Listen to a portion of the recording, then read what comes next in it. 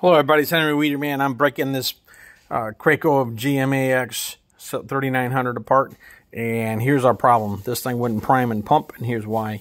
This ball was down in there and had all that nasty mess around it. Couldn't reseat itself, and it wouldn't prime itself. So we're gonna clean all. I'm gonna rinse all this off and get as much paint off. And then I'm gonna stick it in my container of denatured alcohol and finish cleaning it and take the rest of this paint off. You guys got to flush this thing. All I can repeat myself. You have to flush the pumps.